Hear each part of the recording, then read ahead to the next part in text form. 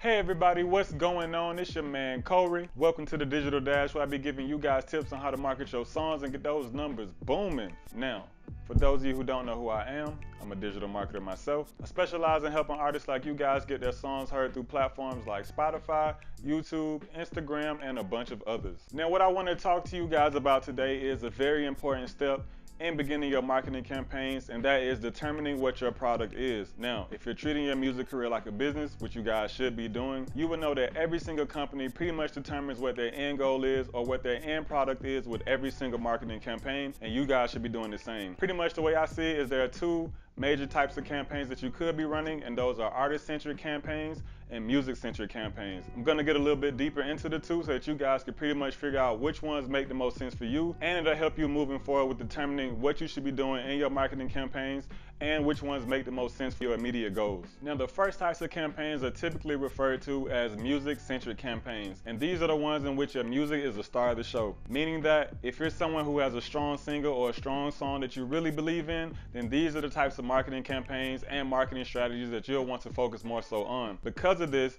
it's best used when you have a song that you really believe is worth all the efforts and that you really believe can make a lasting impact that will actually help you and your career. Think of artists like early on The Weeknd. When he first came out, he wasn't really putting his face out there that much or really relying on his brand to build his fan base, but they were going more so for people who really believed in the song, looking for targeted fans who were actually fans of the song and not just fans of everything else that The Weeknd stood for. So if you're running a music-centric campaign, that means that your music is where all of your efforts should be going towards. You should be targeting all of your resources back to finding fans that want to actually just listen to the song outside of everything else. So typically what you'll want to do in these types of campaigns is look for things like playlists. Spotify playlists are one of the best ways to find people who are just genuinely interested in the song, as they can't really see other things about you without first going past the song itself. You'll also want to figure out different ways to disseminate the songs within different audiences, maybe reaching out to different influencers and getting your songs placed into their campaigns and their product placements, or figuring out creative ways that you can just build around the song itself. Now, the second types of campaigns are typically referred to as artist-centric campaigns, and this is where you guys get to be the star of the show. Now, in these campaigns, your brand should be the end game and end be all to all of your marketing campaigns and all of your marketing efforts. You should be trying to disseminate information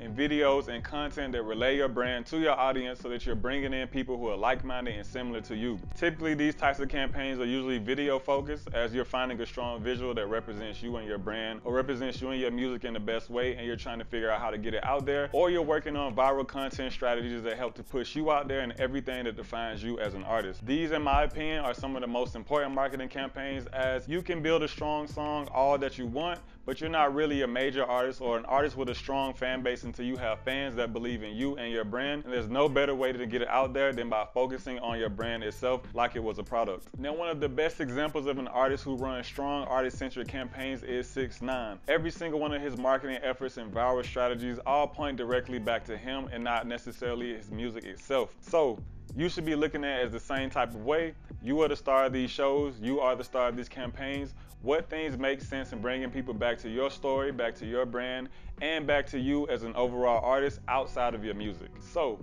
just to recap with you guys, the first thing that you should be doing in any marketing campaign is determining what your product is. Is your music the product? Are you going to be running music-centric campaigns in which you're getting your songs into Spotify playlists, into influencer videos, or finding other creative ways that get your music out to the masses and out to people who will actually be fans of it? Or are you the product? Is your brand the product, and you're going to be running artist-centric campaigns in which you start to figure out viral content strategies that push you, your message, and your brand out to people who will relate to you and be genuine fans of everything that you have going on and everything that you have planned for the future. Trust me guys, there's really no right or wrong answer. They're both campaigns that you'll have to do at some point in time, and they're both campaigns that are equally as important and can yield equally great results. Now, as always guys, if you feel like you learned anything today, please like and share this video. Hit those post notifications as well, as I wouldn't want you guys to miss anything. Once again, my name is Kohrey, and I'll see y'all next time.